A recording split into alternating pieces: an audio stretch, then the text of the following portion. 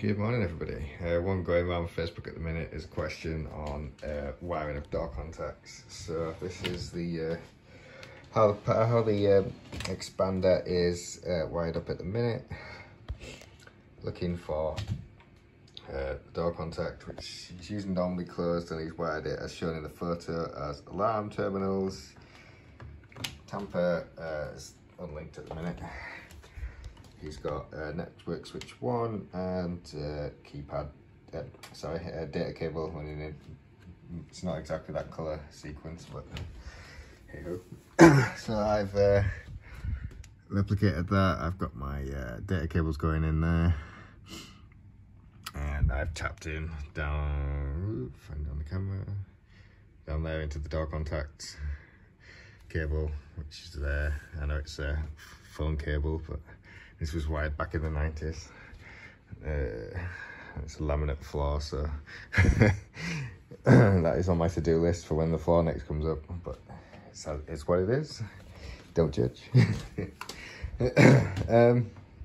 Yeah, so everything is as he has it at the minute. The other thing left to do is send the program into the panel, which I have as so. Set to entry exit, I've just called it test zone, and he's got it as wired as normally closed. Send the update, he's saying it's going to tamper, which it sounds like it has. You can see the tone. So, it's going to diagnostics and see what's going on. It's showing an active zone. And the door is currently closed. And so what's causing this then? First of all, it's the wiring on board the expander itself. You should be going into A&T terminal here. Oops, sorry, didn't have the camera on it then. A&T terminal here. As these panels have little resistors built in here that work as your 2K2, 4K7 when set on normally closed. And use the out, sorry, not normally closed, on double pole, and these two here work when on normally closed. So if we were to just undo this one terminal here and shift it across to the outside zone, it should now have gone secure, so I'll just come off it. Yep, showing secure if I go and open the back door.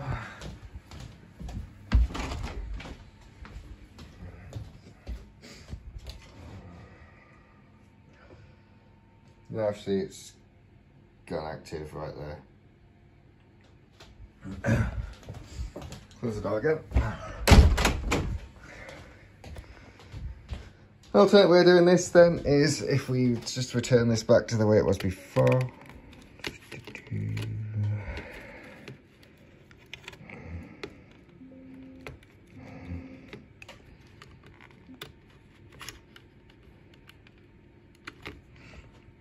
The back as it was before, zone should be showing as active again, which it is. So if we close the diagnostic page here, and this time we're going to switch this across to double pole end of line, and I should get a tamper alarm from the start. Which I do. I'll go backdoor tamper, zone 9. Zone 5 is the one I've tapped into, so ignore that one. Where are we at? Yeah, so now we're set up to double pole end of line, and we are as shown here.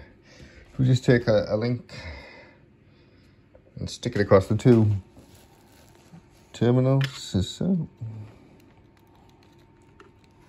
I say just before we do that, let me just show you the diagnostic screen. So there you go, you can see we're in tamper there.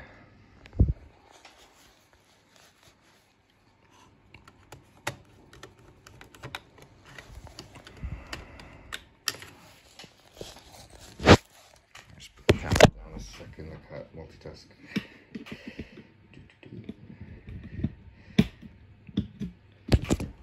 We have a link across the tamper terminals, and it has gone into secure. It is still alarmed for some reason. And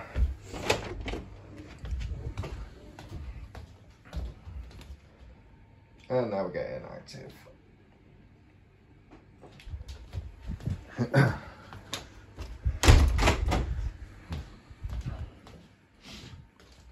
This is how it should be wired up then.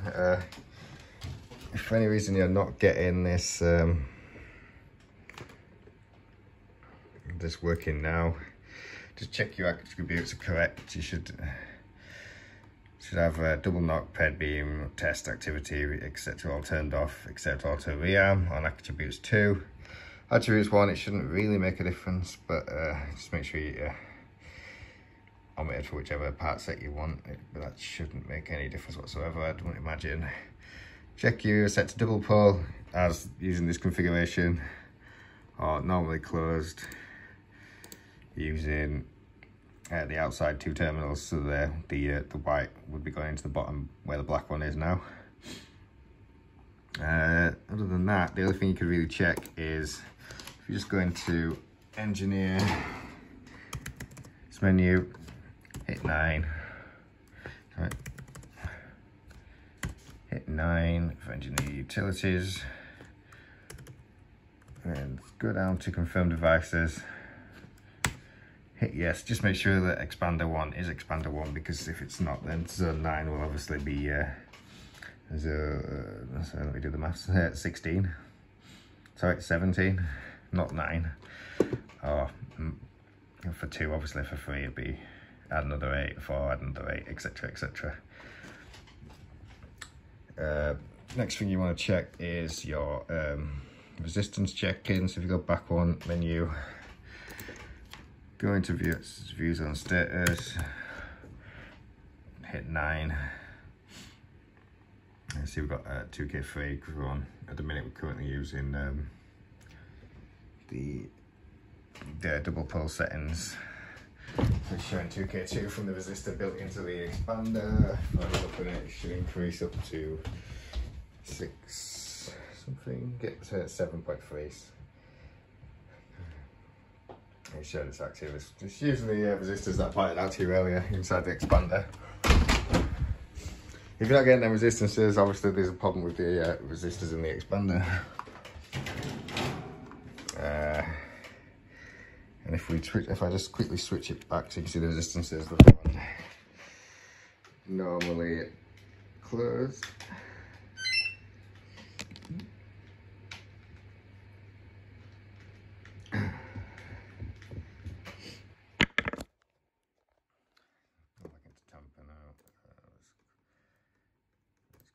Second, switch that back to normally closed and send the update. Come back in and go on to 9. So I'm holding the camera sideways. Yeah, we're getting secure again. Now your resistance is very low because it's R4. It's 4R. There's a damaged cable which doesn't help you make it to 0. And it switches over there when it's sub to active to 65k. Okay, you should be looking around 0 for inactive and 60k for active. But my cable is damaged, so I'm not getting a true resistance like you would be at home. That should solve your issues if it's wired up that way. If not, then obviously, unfortunately, you have a dodgy expander. Thank you for watching. Please like and subscribe.